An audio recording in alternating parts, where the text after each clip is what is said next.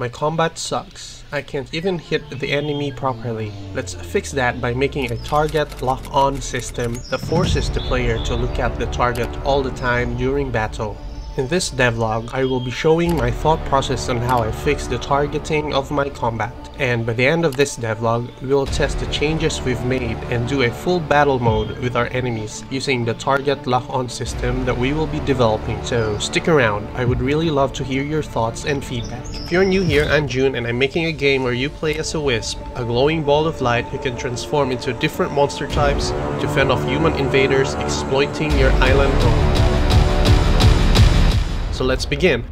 Previously, my friends did a playtest for my game, and I decided to make a devlog series that addresses the bugs and their concerns about the game. One of the common feedback is about the camera setting. It seems that the camera is working against them. When they move sideways, it feels like the camera rotates to the direction they're heading, making them look away from the enemy and forcing them to constantly move the mouse to have a better view of the opponent. So to fix this, I did some checking with the camera and checked Cinemachine. For those of you who didn't know, Cinemachine is a built-in tool in Unity that deals with virtual cameras that will help you in managing your camera views and movement. When I checked Cinemachine, it was actually just a simple problem. I just had the orbit binding mode set to simple follow with the world up, which makes the camera follow the target, thus making the camera rotate accordingly when the player moves to the left or right. So I simply changed this to lock to target on assign, where the camera will follow the player as well as the player's movement to the left or right, fixing the annoying problem with the camera. With the camera issue out of the way, let's move on to a feature that I always wanted to add in our combat system. A system that would make aiming at the enemies easier. So it's either we go with an aim assist which will auto position our player to face the enemy, or we go with the classic target lock-on system where the player and camera focuses on the enemy. I decided to go with the target lock-on system since the aim assist type is more suited in games where the character is fast moving. Our combat is more tactical, where you position yourself and find timing before hitting the enemies. Let's start by making our target lock-on system by first making a raycast. Then let's make some code that detects the enemy closest to the player's forward angle, which is 0. Then we save that enemy as our closest enemy by angle. We will use this as reference when we toggle the target lock-on feature. Then let's create a new Cinemachine virtual camera that handles the camera for the lock-on target. We will have it auto recenter to target heading to have the camera look at where the player is looking at. I also set the recenter time to 1 second to give it a soft lock on effect. Then we make a function that will activate the new target lock-on camera when we toggle the middle mouse button. Let's also add a debug to check if the target lock-on system is working. Now let's test it. Let's lock to guard 8, then let's unlock. Let's try to lock to guard 3. It seems to be working. So we have some small issues here. First issue is with the sprinting animation when locked on. Let's fix that one. The next issue is when the enemy dies, we still lock on onto its corpse. Let's fix that one too by disabling the lock on when the enemy dies. Now let's test it. The sprinting fix seems to be working fine. Now let's try and kill this guard to check if we fix the issue with us locking to the guard even though he's dead. Let's land more hits to trigger an execute attack. There you go. Now let's check if we're still locked. Looks like it's working. Next, let's make some visual cues to the player to indicate that we are locking on the target. First, let's make a target lock border and try to put some icons. Then let's test if these icons are visible when playing. It's not really that visible, so let's just go with a simple UI. Let's go with this one for now. We'll just update the look once we polish the game in the future. Now, let's have the lock-on target UI appear and disappear when toggled. Let's test that. It's working. Let's add the new lock-on target UI to all our enemy models. There's also some issues with the materials and the LODs of our models. So let's also fix that as we add the new game object to the models. Let's test everything. Testing the 4 acolytes is impossible to beat. Let's do them in batches. Let's test the first batch and test some color variations for the border. Let's test white. Now orange, then red. I think we'll just go with the yellow. Next, the second batch. It seems that we encountered some bugs with the animation for the torchbearer from our previous idle animations update. They're acting weird. Let's quickly fix that. Now let's test the last batch. It seems that we have some issues with some animations for the guards. They defend with their swords instead of their shields. Let's try and fix that. With all models tested, let's do a full gameplay battle with the mercenaries using the new lock-on target system. Let's try a risky strategy. Let's have the Acolyte hit us to lure his teammates far from him, leaving him open at the back. Now that the Acolyte no longer have guards to protect him, let's hurry and sprint. Let's try the new lock-on system as we kill the Acolyte. With the new target lock-on system, the combat now feels easy to maneuver and control. We no longer have an issue repositioning ourselves just to land a hit.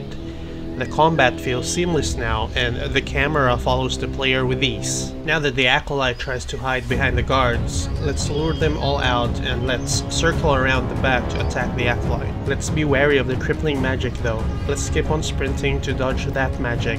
Then let's go in for the kill. Our smart enemy AI behaviors really makes the game more challenging. Having the Acolyte hide behind his teammates really will have us, the player, constantly think about attacks and defense at the same time. Having our skeletons dash attacks though really helps us with the mobility to reposition ourselves to beat this enemy group. Now that we have the Acolyte down, let's slowly wear down the herd by killing the weaker enemies of the group. Let's target the torchbearers since they easily stagger. Let's start with a shield bash. Now if that don't work well, let's just do our hit and run tactics until the torchbearer stagger. There you go. Now for the finisher. Now for the next torchbearer. Let's do the same hit and run tactics till we wear him down. Let's do a shield bash too while we're at it. By the way, the mercenary group is just one of the many groups of enemies that you'll be encountering in our game. Actually, they are the weakest enemy group that you'll be encountering on the island. We'll be making a lot of enemy groups in the future with different behaviors, skills, and lore. Let me know down in the comments your ideas for new enemy groups that will be good for our game. One of my goals is to make this game community driven. All your ideas will be heard and I will reply to all your comments. Now that the torchbearer is down, the guards will flee for their lives. We will hunt them down one by one. Having the fleeing mechanic as one of our combat gameplays make the game dynamic. Shifting from battle mode where you focus on attacks and defense to a different gameplay where we chase them down makes it more exciting and interesting. Our smart AI behaviors are not only limited to our individual enemies. I also want our world events smart. Once we have a settlement on the island, I plan on having the guards flee to the nearest human settlement or outpost, alerting them, making them prepare for an attack. Or maybe trigger a hunt where the enemies in the settlement will band together to hunt you down. Now this guard tripped and he's going down.